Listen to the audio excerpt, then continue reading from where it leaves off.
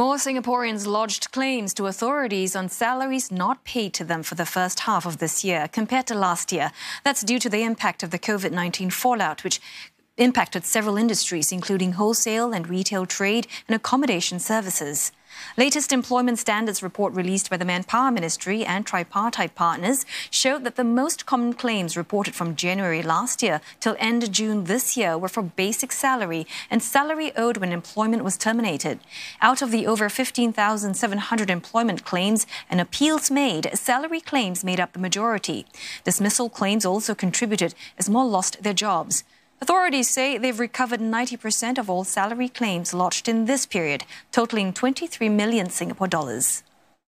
What we tell employers and workers is, look, if you're in financial difficulties, it's always good to be upfront and have an honest conversation with your employee. If you're in huge financial difficulties and the employer continue to work for you, it is still your responsibility to pay salaries to them.